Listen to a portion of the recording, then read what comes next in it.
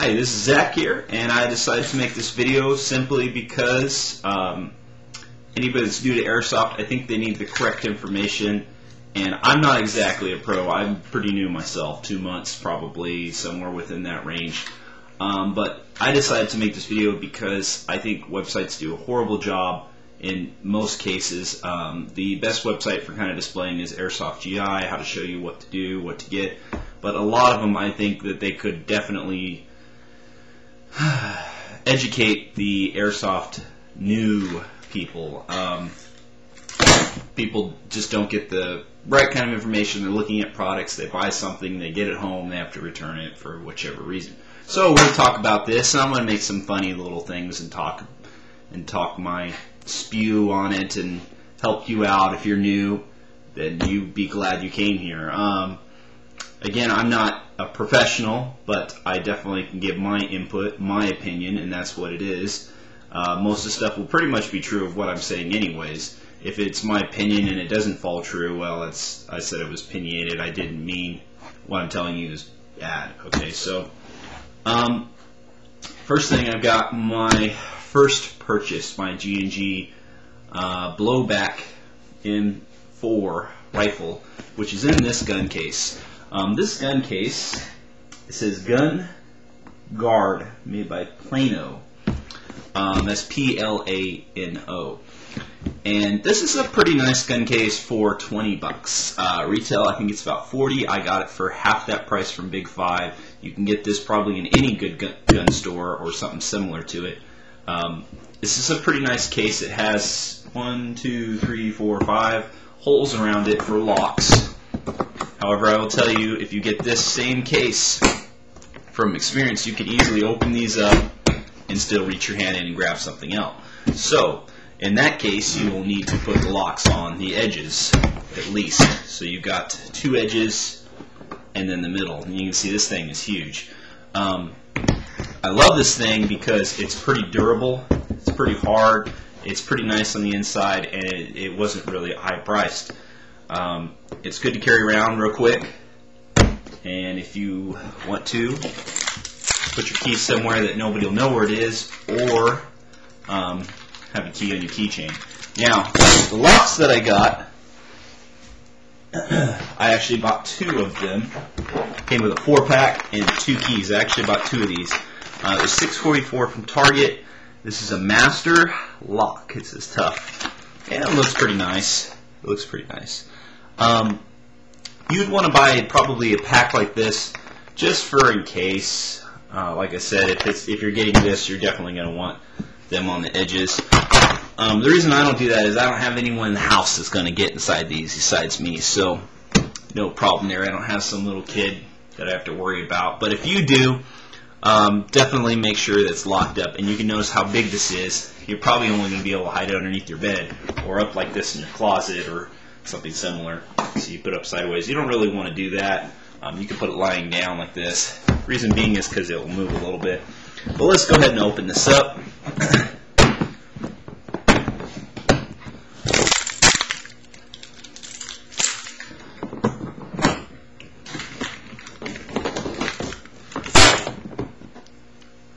So people might ask, well, why do you have a lock then if you really don't need it? Just felt like it. Just in case. You never know. Besides, someone sees you with the locks. People that usually steal stuff, they kind of, if they see something locked up, they usually don't take a second thought about trying to get to it. However, like I said, they usually don't. Okay, so let's show this the best way we can. I'll put this on the table.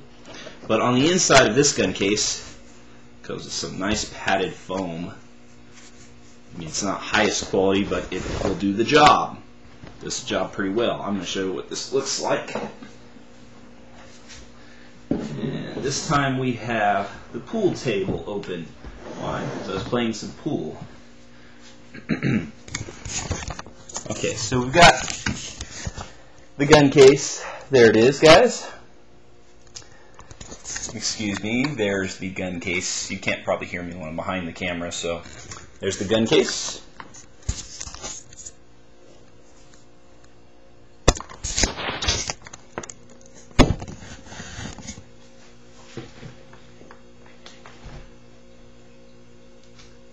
take some time to open the camera and move it down so I can show and do my little spew from over here.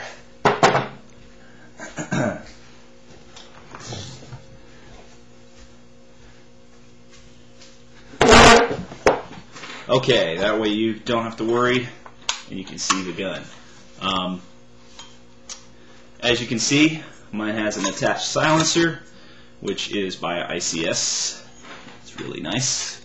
The only thing I do not like, which doesn't really bother me, is the way it attaches. It attaches on there very nicely.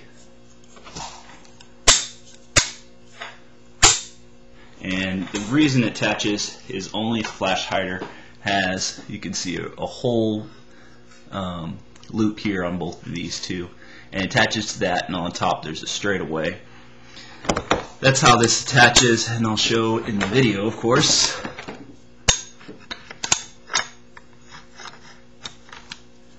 And see, it fits nicely. Just to know that the silencer really doesn't add a silence effect to your gun.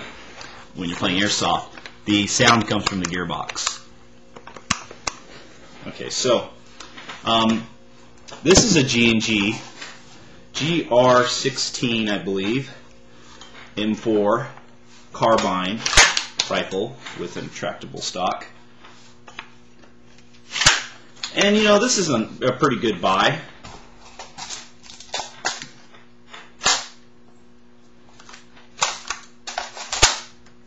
This is a pretty good buy. As you can see on this gun, the scope is kind of low, just to kind of give you an idea. When you buy an M4 or an M16, try to remind you that the end is tall. And usually it doesn't come off depending on how much you pay for the gun. Sometimes they do that, allow you to or not. You'd have to hack that off basically. You don't want to do that though. So you could probably change out the barrel, but this is for beginners. So you notice that it doesn't fit. Now you kind of have to know that yourself to see it. But you can see this is a pretty nice good gun. It has blowback here. So when it shoots, this goes like that. Adjustable hop up inside. Also, this closes and you can open it with the charging handle. It has an forward assist. This button right here is only to release the spring on the inside. It gets compressed. Usually when you're in auto, semi will usually uncompress that when you dry fire it. But after a game, don't hold down for a long automatic, shooting a long automatic time, and then push the forward assist immediately. You could cause a lot of stress inside your gearbox. What you want to do is you play, switch to semi, wait a little bit, and then hold the forward assist to push it in, and it'll relieve the spring on the inside. If you don't do that, after you're done playing airsoft, you will leave that spring compressed, and many people will tell you what happens later when you go to play it the next couple months. Oh, it doesn't shoot as far because you've got to get a new spring on the inside. Okay, so we're going to keep this simple because I'm not going to go over professional stuff, but that's pretty much the gun. The battery goes in here just to show that I can take that off.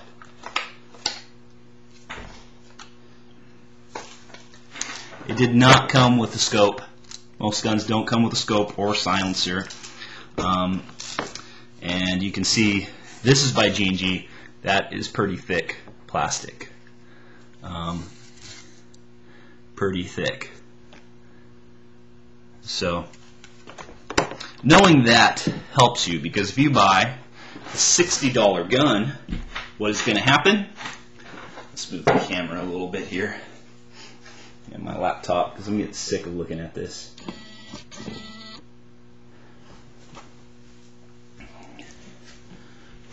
So you can see me. Okay, there we go. So you buy a $60 gun, and you're going to notice on YouTube a lot, it'll look pretty similar to this, but the build quality is what's so different. This is This gun did not come with a metal magazine. I believe it was a kind of plastic. This is the plastic version for $169.99, and it's okay. I like it. I like the blowback on it. It's actually one of my further really distant, nice shooting rate of fire guns. Also the cheapest, but it doesn't feel as nice. I would rather have metal. So this magazine is a Classic Army. It's 28 bucks. It's metal. It's really nice. You can tell it's high capacity. Don't want to skimp on quality there, but let's get straight to the gun because I'm talking way too long. Alright, so as you can see, this is really the dealer's fault. They'll display this gun, and sometimes they allow you to buy the battery with it or not. In that case, they hopefully give you a battery that fits, and they hopefully tell you what fits, but they usually don't. So that's a real big problem, I think, by the dealer, which that should be their responsibility to educate. But just because of that, sometimes somebody else has to do it. There are many other videos besides this one. So you can see, how would you know the battery, what kind of battery fits in there, what kind of connector. First off, it's a small connector. To explain that, you're just going to have to know when you open it. It's usually not at just any store like, excuse me, if you go to Office Max, or excuse me, not Office Max, my brain this morning. If you go to Radio Shack or some local hardware store, sometimes they don't have this connector, so even to find a conversion, you're going to want to usually buy from the website, because if they ain't telling you, you're going to want a small to large, a large to small. Just because when you get that gun, you don't really know sometimes. Unless somebody is supposed to review online, that kind of helps you. But as you can see in here, it's kind of a tight fit, and it needs a butterfly type battery, or nunchuck that comes out like this. So I'll put part of the battery here, part of the battery on this side, stick it in, close it up. It's a tight fit. So if you don't know that, the battery could be in the front or in the back, depending on if you got a fixed stock. It's usually in the back. A fixed stock gun is going to be much bigger. It's going to be like that with a big fixed position. It's going to be a lot harder plastic. But what's good about having a fixed stock gun is the battery goes in the back, and it's usually a huge compartment. So you can get a nice big battery, throw it in there, and don't even usually have to worry about fitting it. You have to have probably a big, large connector. But again, that's why I suggest getting a large and small one. And if you can't get it in town, definitely buy it online. They're only a few dollars. So let's get straight into this gun. Plastic here, but it's a nice hard plastic. You can see how thick it is. It's very thick. Just to kind of let you know, if this was a $60 gun and this was cheap plastic right here, you can literally break it with your fingers. You just put your finger right there and snap it off. At the end of this, you could easily just snap it off. You'll be on YouTube, you're watching somebody run with their gun and they trip, breaks easily. This is not one of those guns that's going to break easily. I'd have to fall on this thing really hard, all my weight, throw it, be pissed off. This is not a gun that's going to break down like that. It's very hard, very well built, but I would buy from ICS instead of G&G. The G&G would be good to start with. There's just a little bit of complications with it. Don't get me wrong, they're a nice company. They make nice stuff. But if you want to make sure that you don't have any problems, you probably want to go a little higher end.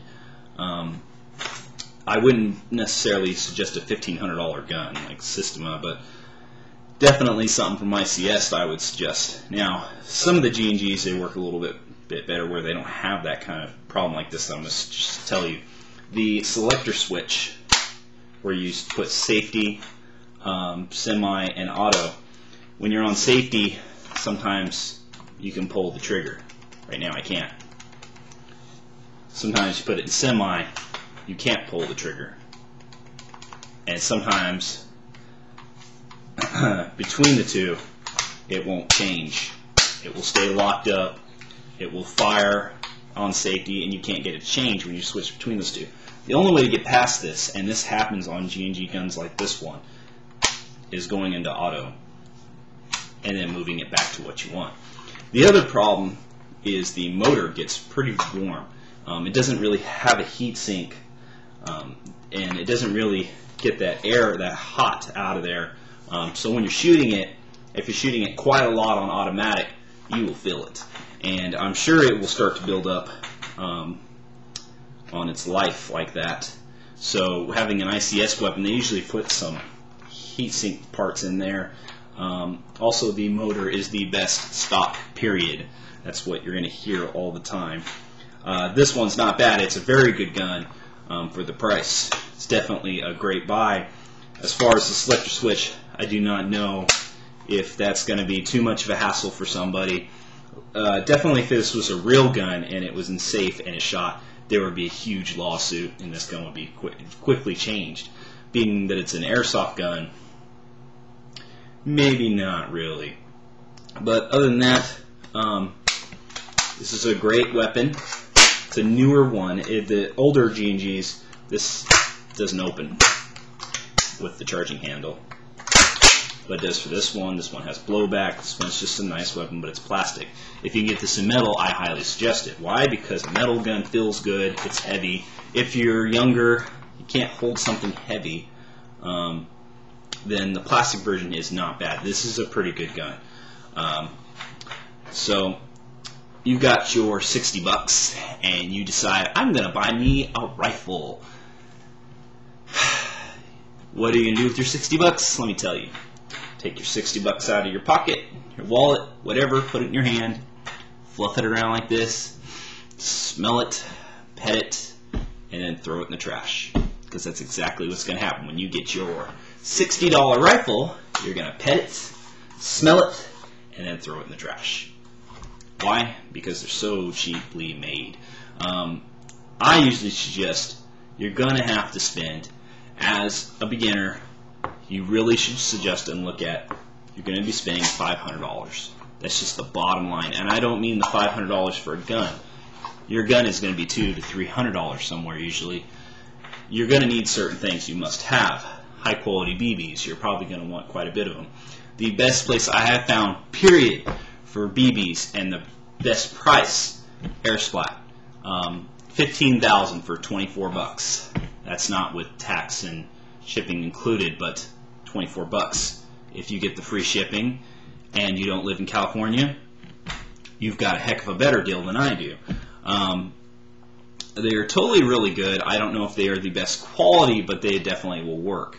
So just for a gun like this, 0.2 grams. So they have the best. Now, in the past, I suffered a problem with receiving a gun that was used. To best explain this, and I'm sure this happens to people from any company,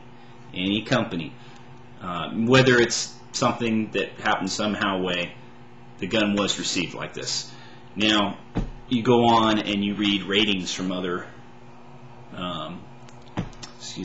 dealers, other than just Airsplat, Airsoft GI, blah blah blah, Airsoft Extreme, and you see that it happens to some other customers. What's going on, I'm not sure if things that are bought somehow is messed up, touched by someone else before the dealers get it out. I'm not sure how that really goes on. Sure, over the years it has been better. From what I understand now, Airsoft GI opens up their stuff, shoots it, chronos it, makes sure that the gun works before they ship it to you. The only reason I wouldn't buy from Airsoft GI is because it's very expensive. It's more expensive than almost any of the others. I'm not sure why that is. Maybe they just make more money.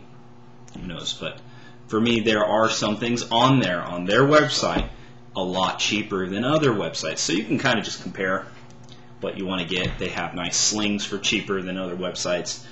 They have nicer batteries than sometimes other websites. And so I would kind of choose between them and buy from this and buy from that.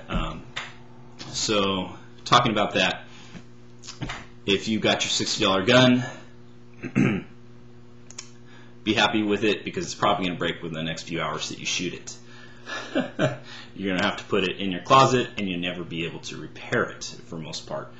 Reason being, it's so crappy made. End of story there. So what do you do with your 60 bucks? Put it in a jar. Hide it from somebody, of course. You don't want them to take it. But keep putting money in the jar until you can get that money. Now let's talk about that $500. Why $500? Smart chargers. A smart charger will charge your battery. And usually a really good smart charger, $100 or more, is what you're just going to have to get. It's a pretty much, I'm going to say, a must-have. There are some that are about 50 bucks, a little bit less. But the thing doesn't stop charging your battery still. It'll just tell you it's charging and it's done. But if no one's there to unplug it, you're doing damage to your battery. Also, the more expensive battery chargers, they can charge a heck of a lot faster. They can charge the proper cells that you have. To count the cells of your battery, you just look at how many batteries are inside of it, basically. Usually there's 7 to 8, sometimes more. I have a 10-cell battery that I can't charge properly on my Kong Power, which is a $100 charger, because it doesn't charge a 10-cell. It does charge an 8-cell. It does seem to work well. I don't know other than that. But having a good smart charger, you can definitely not worry about buying different types of batteries and getting them charged. What kind of batteries should we go with? NiCad? Probably not, because people are going to say, well, you have to just charge it, and sometimes the charger will do that for you automatically, but you want to go with it NIMH for the most part. LiPo, why not go with LiPo? People are asking and talking about. You will read and find out that it does cause stress on the gearbox, and people are having their guns break down from the stress, and you don't want to go too much voltage. You probably want to stick with a 9.6, but here's what I would suggest. So you get your nice gun. What about the battery? What about the battery? If you've got the carbine, you're more than likely going to have to go inside here or in the stock if it's a fixed stock. But you better find out. You better look up. You don't want to buy something and then it doesn't fit and you're going to be totally pissed off. You're going to try to make it fit, and I'm going to tell you it will not fit. Don't ever modify the batteries. You don't know how well they're made. You don't know what's wrong. You don't know how they're going to go together. So just take that advice. This one, you'd be better off buying 2 small nunchuck or butterfly batteries that fit like this. Why 2? Because you can easily exchange it, and it's small enough to fit in there. You get something too big, it's really hard to put in there. You just have a hard time putting it in. You can't switch it later, and you can just continue. Now, when you buy 2 batteries, what's good about that is that you have backup battery. So this is really a good thing, because you're buying 2 batteries. You don't know if one battery might not be working. You have another battery to test. Well, I know it's not the battery now. My gun's probably not shooting, or maybe I'm not charging my battery. That was my faults. When I bought a Kong Power smart charger, I didn't know how to charge my batteries correctly, and I didn't know you had to hold the stop-start button to start charging. So there are things you have to know. Also, sometimes the wires inside the gun, or where the connection is, or where your small to large Tamiya connectors are, sometimes they're a little bit not sticky on the metal. So what that means is when you plug it in, the battery in, a little piece of the wire goes back or too far forward, and it doesn't touch through the gun properly. And because of that, when you go to fire it, nothing happens, and you assume, oh my gosh, the battery doesn't work. No, sometimes you need to just look at the wire, make sure that it's touching correctly on all there's 2 prongs in there, and make sure that they fit in. Also to know is the fuse. From videos that I've seen and heard, you can usually just swap out the fuse, or have the metal piece of the wire touch the other metal piece to check and see if it's just the fuse. In most cases, I don't think this is going to be the fuse, because it's going to have to blow, and you're going to have to put too much battery power, or you're going to have to maybe break it somehow, dropping your gun, throwing your gun, who knows, through shipping. But it's usually not a problem there. So one thing I should suggest, the $500, just finish that. You need the BBs, you need the smart charger, you need the dual batteries, and then you're going to need the gun. So if you want to get extra magazine, that's up to you. I don't really use it because how we play, you don't ever get to really go through your magazine. You either die or you quickly win. It's really fun, great to play airsoft. So, and if you're buying an M4, this is what will be on the top. You can carry it easily. Sight looks pretty fine. I mean, of course, a dot sight would be better, but like I said, make sure that you check the end of the barrel right here. If this is too high, this is not going to work very well. So it's up to you to make sure you don't make that mistake. Checking your gun. Okay, so we already talked about the $500. Sorry that took so long. I sometimes talk too much too far. How to check your gun when you first get it. Because you need to know, is your gun working? Do I need to return it? Is something wrong? Is it used? Is it been messed up? You need to find this out. Soon as you get your shipment. First things I suggest as a new person to airsoft, because you don't know what's going to happen, record your unboxing.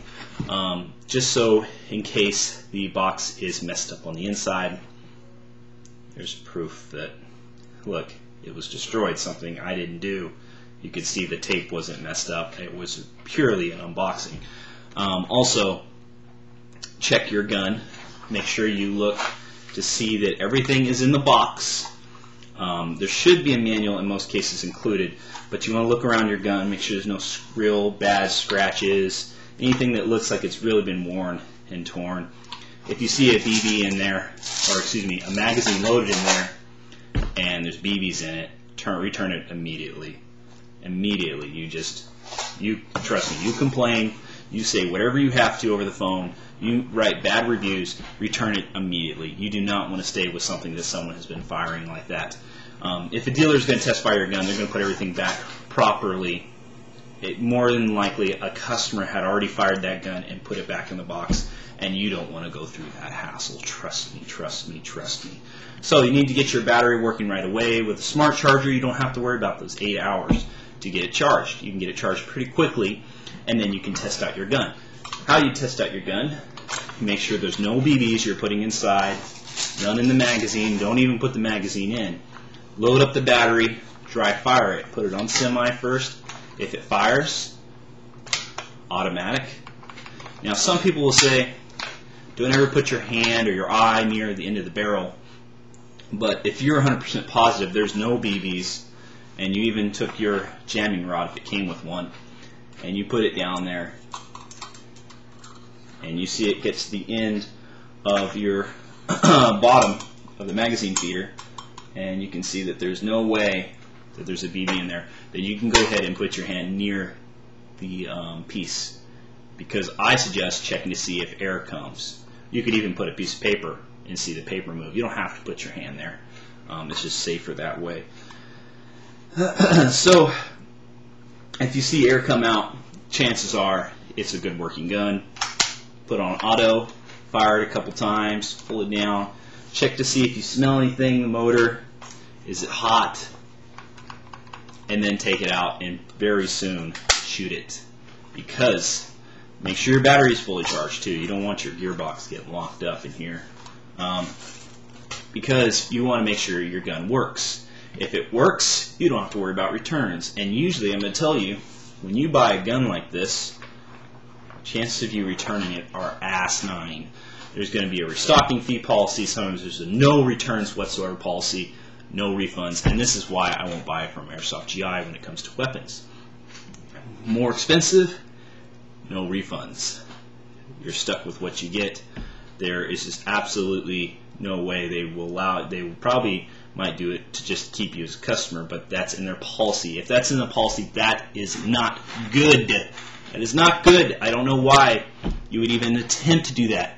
I've been in business for very long, and if you have that policy at a local store, chances are those customers may not come back if they get something they do not like. And that will just be a real bad word of mouth. So it's a terrible policy, just absolutely terrible. That's why I won't buy from Airsoft GI. They may be good, but you have to get rid of that policy. Just not going to take chances. I'm sure some people would probably tell me the same. Other people that are fanboys and everything, I love Airsoft GI, I love Airsoft GI. That's you. That's not me. Okay, so that's pretty much, I think, explained everything. You can later pimp out your weapons, but once you get your gun, you want to kind of look at it and see how you can pimp it out. Obviously, you can tell there's no way I can get a grip on this here. I'd have to have some other kind of attachment or replace this piece. And then you look and you see, well, I can get a sight. You can usually get that at a regular gun store even, because these rails fit real sights, or actually they're all just real sights, to be honest. I mean, they're usually just a real gun sight on an airsoft weapon. So no problem there. Any questions, comments, whatever, give them to me. I can't think of anything else off the top of my head that would be nice to know. Brands that I would purchase from, definitely ICS, G&G, Systema. Those are way expensive though.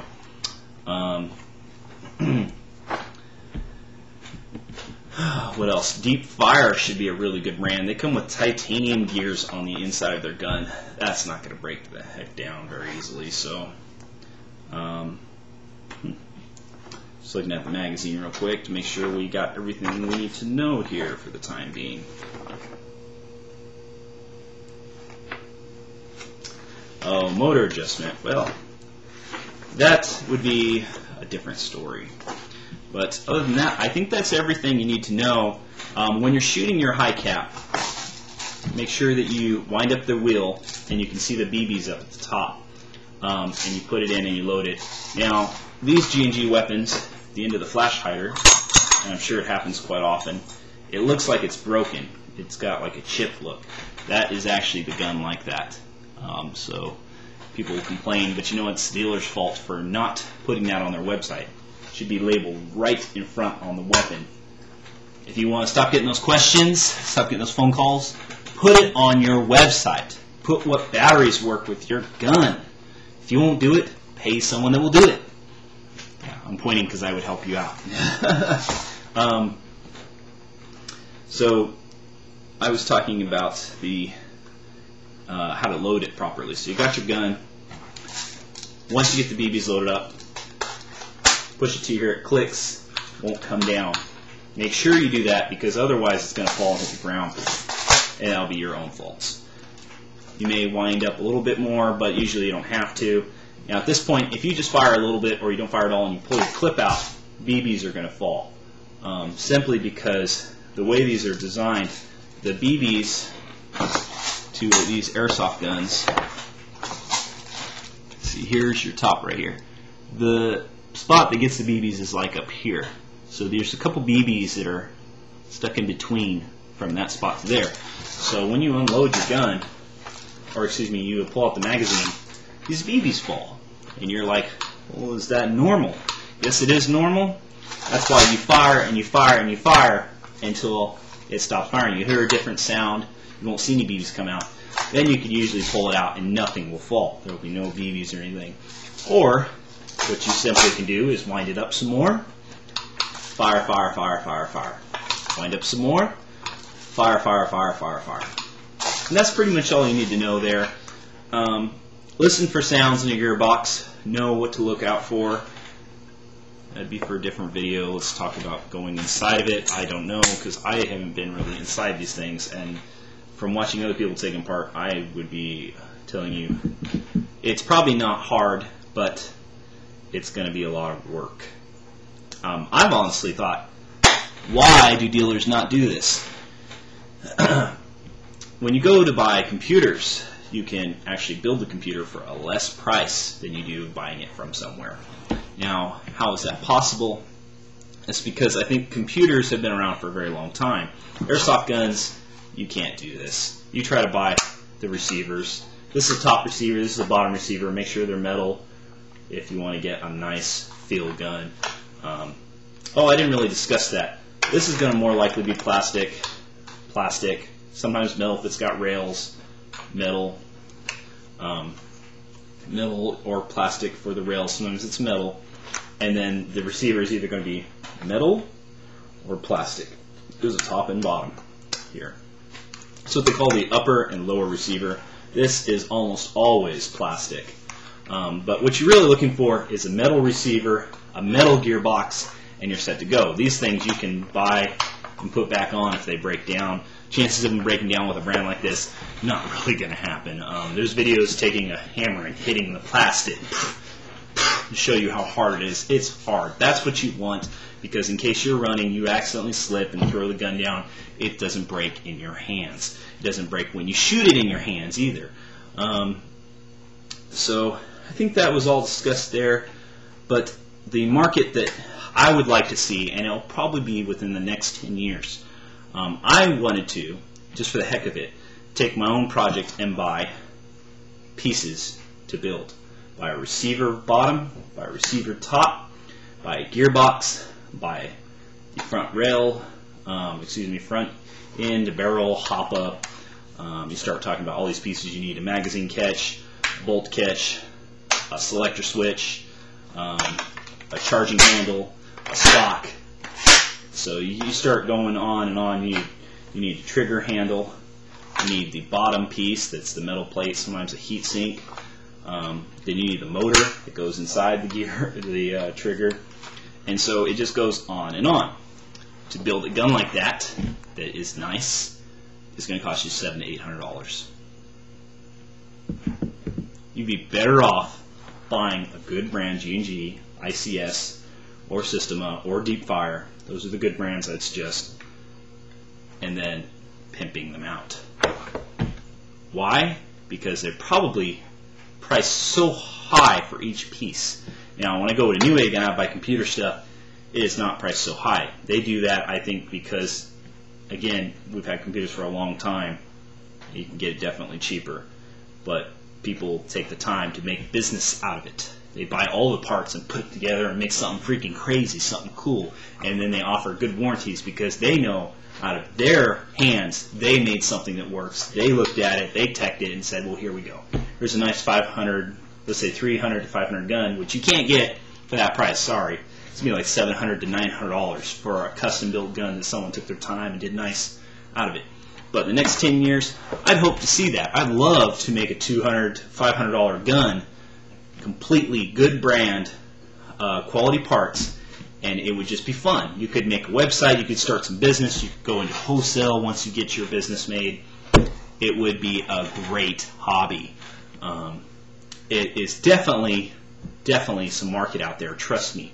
If people like to build computers, they will like to build stuff like this. And people that like real guns, chances are, since they have to go through the paperwork, and they are not a gun selling owner, they don't own a real gun business, chances are they may want to just take the fun out of building an airsoft weapon, because it's pretty darn close. It's pretty darn close.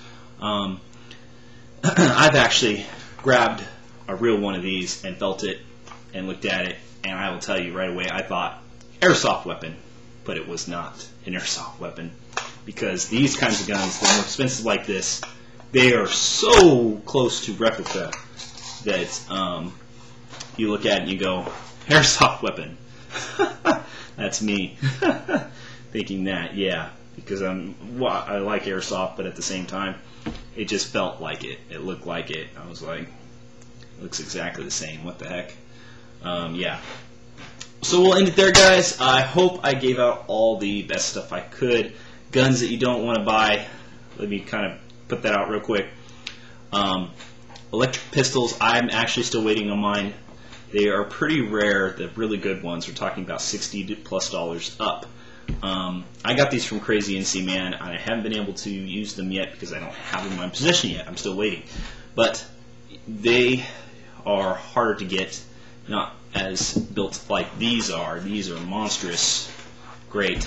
If you're going to buy a gun, buy an AEG. You could buy gas if you like to, but remember, you're going to have to refill it. You get gas for your magazines. Drop magazine breaks, you're really screwing yourself over. You got to have gas on you all the time. It just goes to whatever your preference is, and more people from my understanding, buy electronic. It's very much easier to maintain, a lot less problems with electronics. So we're talking about AEGs. So yeah, we'll end up with there. If you need to know the difference between a spring gun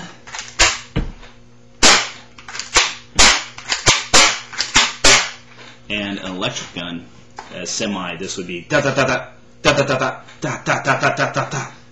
Versus spring, you have to cock it every time. So if you see something spring, you think, oh, that might be good. Don't. It would just be for putting on your wall, and that's pretty much it. Okay, let's go. I'm done for now.